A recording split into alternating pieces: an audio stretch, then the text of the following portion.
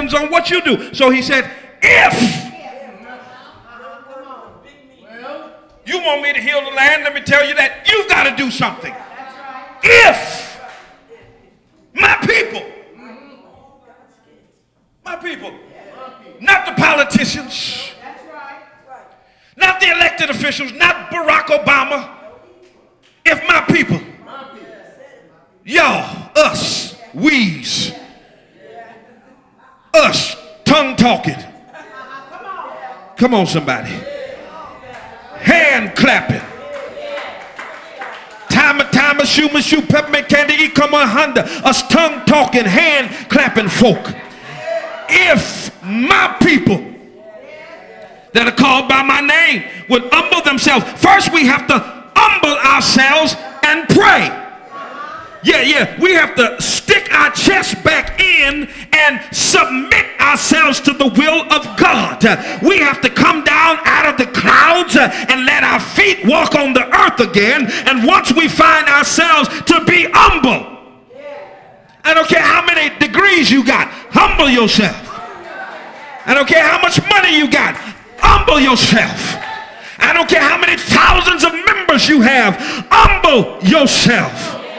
And once we find ourselves to be humble, that's when we can bow down. The only way we seek God is to be humble. Oh, God, help me preach this thing. What are you talking about? We've got to humble ourselves in order to get to the throne of God. When's the last time you humbled yourself enough to bow down on your rusty knees before an almighty God?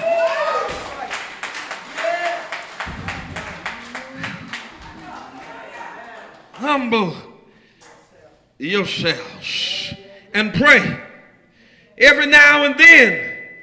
Even when nothing is going wrong, we ought to pray. Yeah. We know how to pray when things are going wrong. But when the telephone bill has already been paid, we ought to pray. When our house note and our car note are not in delinquent status, we ought to pray. When we're still in good health and we can use both our arms and our legs and wiggle all 10 fingers and all 10 toes, we ought to keep on praying. Prayer is always in order. And I like what the Apostle Paul tells us in 1 Thessalonians 5:17. He tells us to pray without ceasing. And that means never stop praying. Songwriter said, saints, don't stop praying, for the Lord is nigh. Don't stop praying. He'll hear your cry. The next thing we must do after praying, look at somebody say, he's almost done. Say, don't worry about it. He'll get off our toes in a minute. Next thing we got to do is seek the face of God and turn from our wicked ways.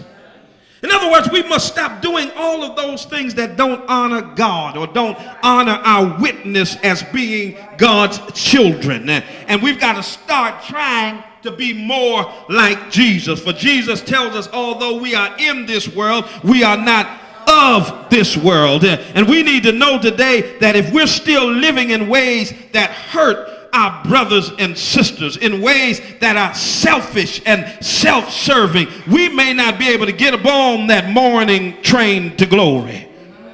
And once we've lived up to our responsibility and we've done what God wants us to do, 2 Chronicles 7:14 says that God will hear from heaven. God will hear from heaven. Now let me go down a dangerous road here, and I'm going to try to connect something. I used to hear this prayer, this text all of the time when they said that God does not hear sinners. And that text to me was always theologically incorrect because, first of all, Jesus never did say it. Amen. It was those who were trying to minimize the divinity of Jesus when he healed the blind man, and the blind man said that Jesus healed me, and he said, well, this man is a sinner, and we know God hears not sinners pray. Amen. But the Bible does tell us that if our heart is filled with iniquity, that God does not hear us. And so what I found out after some further research is that what God does hear you say is forgive me. Come on, somebody. You see, when we regard iniquity in our heart, it hinders our prayers. And so the only prayer God is looking to hear from us is to get it right with him. Come on. And so he says in this particular text, after you've humbled yourselves and prayed, and after he has forgiven, come on, then God will hear from heaven. See, the first thing God wants to hear from heaven is to hear us get it right with him. Come on, you cannot have it wrong with your brothers and sisters and think that we've got it right with God. How can you love God who you ain't never seen and hate your brother and your sister that you see every day? And we wonder why our prayers are hindered. I can't stand him. I can't stand her. But Lord bless me. And God is standing up there looking at you like you crazy. Y'all looking at me funny here. The first prayer ought to be, Lord, forgive me. If I've got aught with my brothers and sisters, if I've mistreated them, if I've spoken to them in the wrong way, if I've done anything wrong, Lord, please forgive me. Brothers and sisters, we've got to get it right with God ourselves before God will ever hear our prayers about everything else that we're seeking from him. Oh, yeah. Yeah, God wants to hear us from heaven. And how many of you know today that if God hears our cry, then everything will be all right? I don't care what we've been through. I don't care what we're going through. I don't even care about what you may face in the future. If God hears from heaven, he can move and send a healing our way. If we can ever get the ear of God as people of God, if we can ever ascribe to ourselves the righteousness of Christ, then the prayers of the righteous availeth much.